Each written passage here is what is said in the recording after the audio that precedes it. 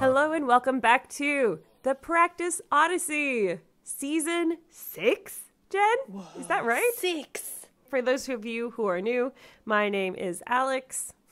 And I'm Jen. And if you've not listened to one of our episodes before, the Practice Odyssey is your podcast where we take some flute method or that has said that it can help with your flute playing, and we take that source and we apply all of its rules for 2 weeks to our flute playing and to our life if needed, and we see if it indeed changed our life or if it didn't. Today we have a special project that we did, which is the Christmas winter project. So in the past, Jen, we've done some other projects such as the working through the artist's way, which by Julia Cameron, which is a book all about how to become a better artist.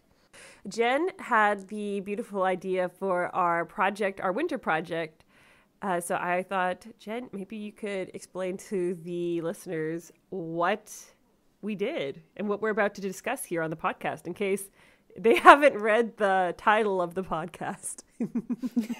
Just in case. Just in case.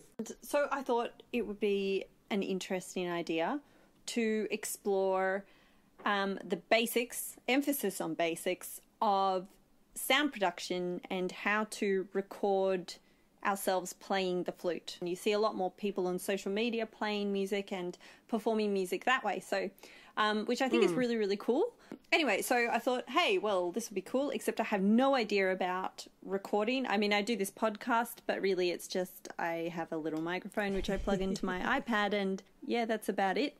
Off we go. So I'm very high tech. Alex is a bit more pro with her setup. Yeah, so I thought our challenge could be for over the holidays is to find a short course, a blog, an article, anything that kind of started from, like, with the assumption that you have no knowledge about this topic whatsoever. You don't know any of the lingo. You might know the word microphone, but that's about it. And kind of learn something about how you could record yourself playing your instrument and produce a pretty decent recording to post online. But anyway, that's what we did over our Christmas break. That sounds really awesome, Jen. So that probably also leads us into how did you go doing this project? Reading it, what I guess the first question I should probably ask is what medium did you choose for this project? Okay, so I found resources online for the two projects which I chose to look at. One is free and the other you have to pay for. The one I started with is just a blog post by Andrew Simon from producersociety.com. Basically, he gives some handy tips about how to set up your microphone so that you can get a good recording of your flute, and then ways which you can put your raw recording into a DAW, D-A-W. This is already getting so technical. The things I've learned, Alex. And then kind of fiddle around with basic tools in the DAW. I chose this one because he gives me pictures, which I love. Oh, that's really because handy. When people start writing stuff like the 300 to 5,000 hertz, I just kind of phase out. I'm like, oh, I'm back in maths class. No. So I like pictures. And also he talked a lot about different microphone types that you can buy and what's the difference between each of them and the benefits and maybe disadvantages of them.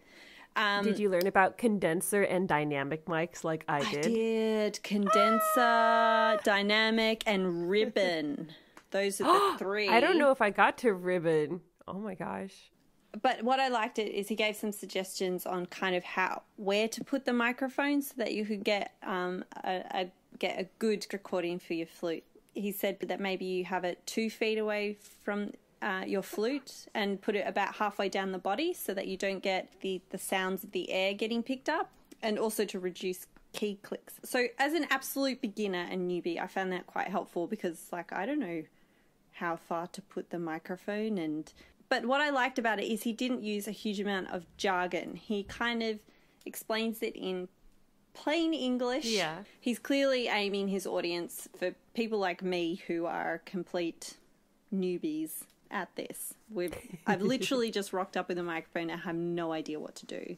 And then, like, once you got onto having recorded it, then he said, okay, when you put it into a DAW like GarageBand, that's what I use, then he just said, this is what you can do to the actual recording itself to make it sound more clean and for it to be able to sound its best, so that you can actually hear the flute, maybe not just so much the key clicks or so much of the air. So I recorded a short piece and played around with some of the ideas he said in there. And I used the alto because I figured that the alto has a crazy... It's like the flute, the concert flute, except exaggerated. There's so much airiness in the sound of the alto flute. So that was kind of my first project. And he gives like pictures of what the EQ should look like with diagrams. And it's great. And he has little pointy arrows which say, if you want to increase a bit of warmth in your sound, increase this little bit here. And if you want to eliminate some of the breathiness, maybe try pulling it down here. And I really, I was like, woohoo, I can do this now. And I mean, I'm sure there's like more technique you could get into. And I'm sure he's like glossed over a lot of details. It was just really clear about these are the particular things you can do to control these particular aspects of the flute sound. Anyway, so that was that article by Andrew Simon. We'll put the link below. Alex, what was your first project? I'm glad I took this maybe in a slightly different direction. I loved it. Well, see, we didn't talk about this at all. I kind of just threw the idea at Alex and she went, sure, that sounds great. And then we didn't say anything else about it. So because we were kind of curious about where we'd go with this project and how we'd interpret it. Alex, so what did you do, Alex? So I did go down the road of, sound production, but I really struggled to find, so my immediate sources, since I like to see visual and like audio and kind of read, I like to do all three if possible to try and learn the material. And I figured with sound, it would probably be helpful if I watched a video as well to try and kind of learn this. So I went to the best free resource for that on the internet, which is YouTube, for me at least. What a glorious thing it is. Yes. Didn't really find much for flute production, like for making flute sound that wasn't from like, at least it was all quite old. And technology, I believe, is getting pretty quick, especially with different ways to edit on computers nowadays. So it was a little tricky for me to find something flute specific. So I ended up, for my first one, I did an 1.5-hour course, which we'll link in the show notes, called Audio Production, Learn the Fundamentals. And it was by the user or the creator Invato Tuts Plus. And he has over 750,000 subscribers. So I thought, okay, he's probably pretty good at what he does. And the video was only 2 years old. And even then, when he started using the software, it was already looking a little outdated. But at that point, I was just trying to find something that looked reputable and go from that. Yeah. And with instruments, he only talks about miking guitars, which I was like, okay. But maybe there's still some things from there I can apply to flute playing as well. And I did learn a whole bunch from the course. Which was interesting because, I liked how you mentioned that in your guide, Andrew mentions that the mic should be at least 2 feet away from the flute, so that way you don't get all those funny sounds. Because in this one, he was like, your mic should always try and be as close as possible to the thing you want to mic. But that's the problem we have with flutes, because it's not only because to make sound on the flute, we have a column of air moving, and you don't want necessarily all of that distortion going into the mic. You just want the sound. It was a really good, so for miking the flute, it wasn't so helpful. There were lots of other things I found helpful that would help me kind of pave my way to help my flute recording. That makes sense. For example, he mentioned about the different standards for recording, like audio, for either just like an audio file or if you're recording for video. He also delved a lot into the theory of sound, which I thought was really cool. And then the part I thought was also fun is he talks about dynamic, like the different microphones. And he did like an example of each mic and held it up and showed how they, how the soundscape, I guess, you know, varies for each mic. For example, you have, which actually I found out I have, there's like two ones that he discussed a lot in detail, which were the dynamic and condenser mics. Now I know about this ribbon mic, and I'm like, what? There's a third. What is this ribbon mic? Yep. I know. Now I need to delve into that one too. So the one that I normally record our podcasts on is my microphone that I think I've had for like over 5 years, and before that I had the older version of it. Is the the Zoom H5, and that one is a condenser mic, and it also has the amp built in, so I don't need a separate amp to run the mic. And it has two little microphones within this one microphone. So if I talk, I'll see, maybe I can get this, although I might already have it set on stereo, so it might not work. But if I talk over here, you can hear it maybe on one side of your ear. And then if I talk over here, you hear it on the other side, which is really cool for like making cool effects. But if you're doing a podcast, you don't really want that. No. Because it gets annoying, which is why I'm wondering if I think when you're moving around. Yeah, exactly. So, and then also when you're playing the flute, you know, we try to like, if you're sending in a recording, you don't want them to like hear, like, unless you're trying to create some cool effect for some avant-garde music piece. For standard classical auditions, you kind of want it to be in one place. Dynamic mics are really good for loud sounds and live instruments, whereas condenser mics, they have a higher resolution, and that makes them better for quieter, more complex sounds. And then another way you can kind of think of it, from what I learned, is that dynamic mics are a bit more durable, like they can handle louder sounds in general, whereas the condenser mics are better for softer sounds in general. Yeah. So anyway, so that's something I learned, and I've been having kind of fun this week playing around with the microphones thanks to this video. And then the other thing I picked up from this that was really useful was just setting gain. He talks about like kind of a foolproof way to check it. And he said just basically when you're setting the gain on your microphone to take the loudest possible sound, and you make that your -6 decibels. And then basically you have like, you know, -6 decibels before, like once you reach, if you go past 0 decibels, that's when you start to get distortion and it sounds really bad. So if you keep your loudest sound at -6, if it happens to go over, it's okay because you still have a little bit of wiggle room. But in general, it's going to sound really nice. So I kind of played around with that a bit, kind of leads into my second project. And then he also had a section on how to create the best acoustics, which made me realize how lazy I've gotten sometimes with our podcasting, sadly enough. The parts that are really important, like when it comes to what we're studying and what we're looking into, I spend a lot of time. But my setup to make the acoustics for the podcast itself, I used to lay blankets everywhere, and you know, I would hang them and everything, and I don't do that anymore. We have a carpet in here, which comes in handy, and I do try to record on days when we have laundry, because my laundry's hanging, and that also takes up a bit of sound. But other than that, I haven't gotten around to that. He kind of reminded me how important that is. So now that I have all this new knowledge of how to like mic, I was thinking that in our new apartment, we have this little, what they call in German, an Abstellraum. And it's just basically like an extra closet. And it's full of stuff already. So it's got like lots of clothes and it's got lots of other things that are really soft. So it's already quite a dead room. So I was thinking maybe as like my next project, maybe my summer project, or when I have time, I can like kind of put some more soft material maybe on the door and like put a little tiny carpet in there. And then I have like a little baby podcast recording studio, and also for audio on the flute. However, for auditions, I don't know if I would want to record in there because then they're just going to see my closet.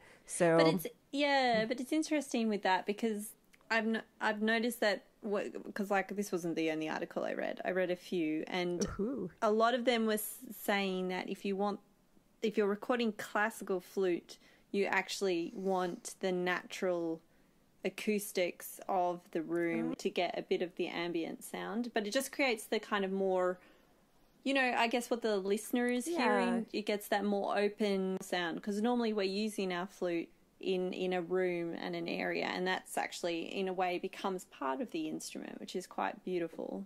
Yeah, anyway, so it was interesting. But there's a lot of different philosophies on it. But yeah, that was my first one. So it was hour and a half, learned a bunch of different things, and that also led me to my second project idea, which didn't take very long at all because I was running out of time. But Jen, I think we should hear about maybe your second one, which sounded like maybe you paid for this next one. I did. And maybe you earned more bang for your buck, something like that.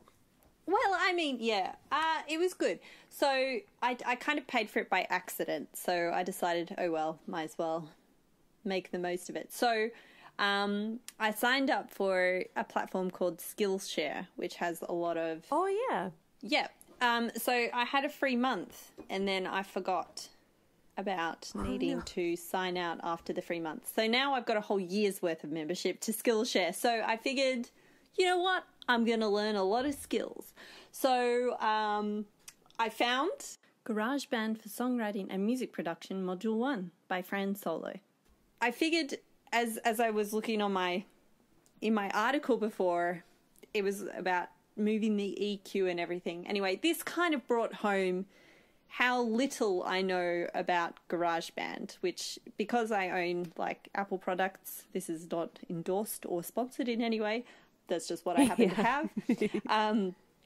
The free music, editing software on Apple products is GarageBand. So that's what I use. Anyway, so the article had kind of made me realize how little I knew about GarageBand. Like literally, I know how to put a recording into GarageBand. I know how to make it shorter and longer and do basic editing. And I know how to pick excellent automatic effects for my sound. So for podcasts, I go to narration setting so that it's nice and clear.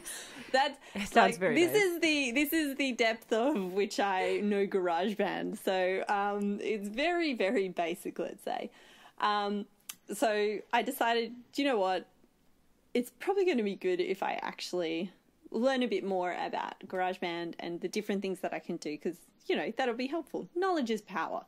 So yeah, I did these courses on Skillshare, and it's very kind of step by step. He's got different courses, and they take maybe like 2 to 3 hours to complete. But then it started getting more and more complex, and he went into how to change EQ and stuff. And then he shows you how to kind of write your own basic song on it with all the loops and everything, which is kind of fun just to mess around with. But anyway, that was very helpful, but a lot more comprehensive. So I feel like I've got a far greater hold of GarageBand, and it's very well set out, and you can work through a project as he kind of explains the things to do. And that's too funny. I almost did a GarageBand one too, because I was like, maybe this will help streamline the editing process for us. For the podcast, and also if we're doing any other editing for other audio recordings. I don't know. The last time I did just an audio recording on the flute that wasn't for the podcast. Usually they want video for auditions, and then if I do like something to post on the internet, I usually have to do some video with it too. Now that I think about it a little bit. Well, this is what I discovered, is you can get a video and you can add it into your GarageBand project. Oh, that's cool. What I discovered. Yeah, that was one of the cool things I found out. Your second project.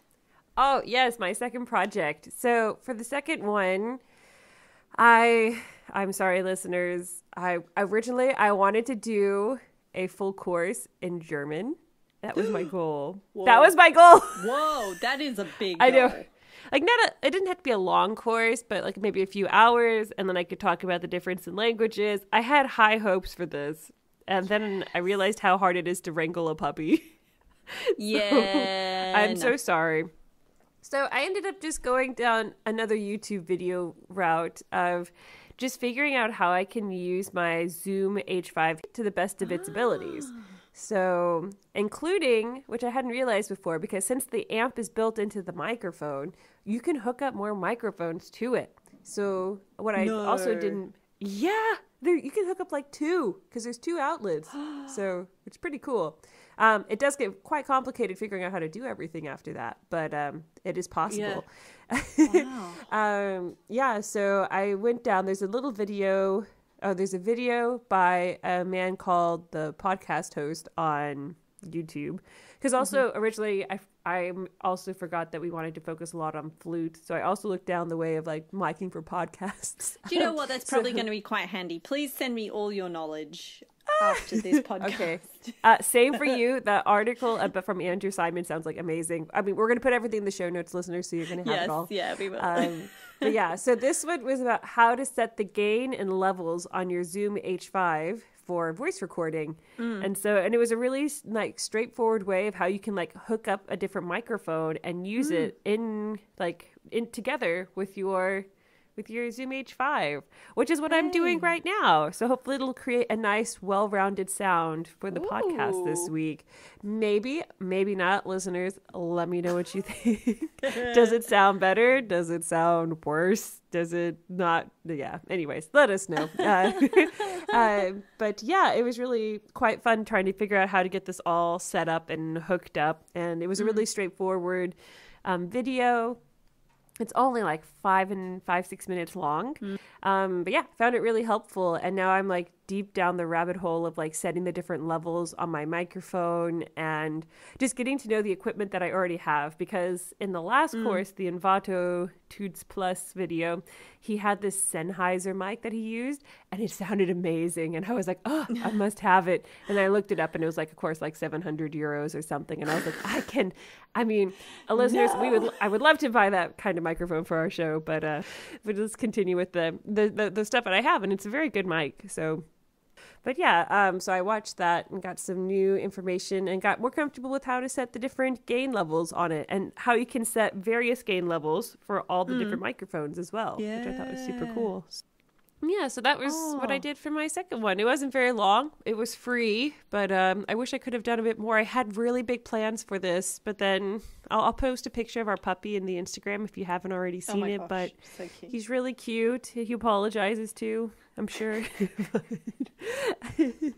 And maybe over for our next summer or winter project, I'll do that and go through a whole course, and then maybe the audio quality of our podcast will be so good that you'll just be like, oh yeah, she definitely did it. So oh yeah, she definitely, or she got that $700 mic. Yep. Yeah, exactly. I got the Sennheiser. But yeah, that's what I did for my second project. But before I say my verdict, I feel like, Jen, I have to know, did any of these videos, Skillshare is video based. Your videos about GarageBand or the articles about how to best mic your flute or set the EQ, did it help? Did it make your flute playing worse? What's your verdict? Okay, yes. So I had fun. I did a few recordings. So I didn't mention these recordings. I mean, like, I've got them on my phone. We could add them in if you want. I was using the alto flute, and I used a lot of the tips, particularly from the producing article, and it made a massive difference. I found that, yeah, he was right. There was this particular frequency which he points out in his article, which gets rid of a lot of the kind of the extra airiness of the sound. It just kind of cleaned up the sound. He also tells you like really clearly where to alter the EQ to get a bit more of that warmth back in, so you're hearing more of the lower frequencies. And that really did improve it as well. I don't know, it wasn't much. It was really subtle when I followed his instructions, but it was enough just to make it sound like it was almost thinking about being a little bit more professional recording. So I was like happy with that. And then of course this Skillshare course was so thorough, and I learned so much about GarageBand. So yeah, my verdict is I really like this article by Andrew Simon, and super clear, really easy if you've literally just got Even your phone, and you've just recorded on your phone, super helpful, really easy to follow. Just a few clear, very basic tips, and it can make a massive difference. For those people who have GarageBand, I found Skillshare really helpful. I like them because they're really step-by-step. They take you through in a huge amount of detail, and you do learn a lot from them. But then you have to pay for it. Yeah. But Skillshare was the one which I happened to accidentally be subscribed to. I'm sure there are many others out there. Again, not a sponsor. I feel like I'm name dropping a lot. I know. All the name drops for this episode. Alex, what was your verdict? Do you feel like you're now a sound producer? I'm 100% a sound producer now. Yes. Yes, hire me. No. I feel like I'm definitely I would say I'm just going to kind of combine both. Like the second one was great for the specific needs that I set for it. I mean, it was only a 6-minute video, so again, listeners, apologies. But that one was quite good for learning how to set the mic. It was very straightforward with lots of visual examples of what to do. So if you have an H5 Zoom microphone in the right order, H5 Zoom recorder microphone, it's great. It'll help you out, and it'll help you get more than one setup as well if you want to have different levels of sound. And the other one, the Envato Toots Plus video, it was definitely, I know more now, and it's also done just enough to keep my interest peaked that I want to continue down the rabbit hole and, you know, make it even better moving forward. So it made me, like first off, it was like, oh yeah, now I know a bit more. Hopefully it's sounding better both for the podcast and for flute playing in general, because I do like making little flute compilation videos of various arrangements I make. And so that I found really helpful. And that I also like that he touched on audio for both just an audio recording as like a podcast or for video production like a film. And I like that he discussed the differences in those and which mics are best for those as well. So if you want a general course for like audio engineering, I would highly recommend that. So yeah, I think my verdict is very positive for both too. And now I'm, have to be careful not to spend all of my money on just dog toys and microphones and soundproofing equipment, because that's very likely going to happen. Good. Yeah, I guess that wraps up our winter project, which means that what season is this again? Season 6 is on its way. It is. And next, in a fortnight, we will start with our first version of our actual project for season 6. It's a big one. It's a big one. We are excited and nervous. Shall we reveal it now? No, let's not. Oh, should we do it? They can wait for it. You're going to have to join us next time to find out what this behemoth is. Could it be bigger than... Why they had to wait so long? Could it be bigger than Taffanel and Gobert? I don't know. It could be bigger than Taffanel and Gobert. Oh my gosh. Is there such a thing possible? Oh my gosh. Yeah. Oh my gosh. Yeah, so listeners, you have to tune in. We're very excited to bring this to you. So make sure we'll be back in a fortnight or so with a new episode of the Practice Odyssey for you. But also, like, if you guys have come across like some really great resources for recording resources which you really love and have found super helpful, please let us know. Get in contact with us, because we'd probably also find them really helpful. Yes. And if you let us know, you can write to us at thepracticeodyssey@gmail.com, or you can leave us a comment on Instagram or YouTube. All the links are in the show notes. I'll try and get some of those, and also add maybe a little section in our show notes where it's the resources from our listeners as well. That would be kind of cool, of like some things that y'all recommended, and that way everyone can have a nice little play around with audio engineering and sound recording and sound engineering and all those fancy words. But yeah, so listeners, that wraps up our show for this week. Just like I said, let us know what you think. You can write to us at thepracticeodyssey@gmail.com, or you can leave us a rating and comment on Apple Podcasts. That helps us go up and more people can see our podcast.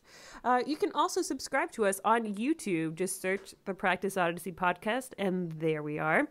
The music in this episode is from Alessandra Woods, aka me, and the show art is from Ivan Potter Smith. So until next time, bye.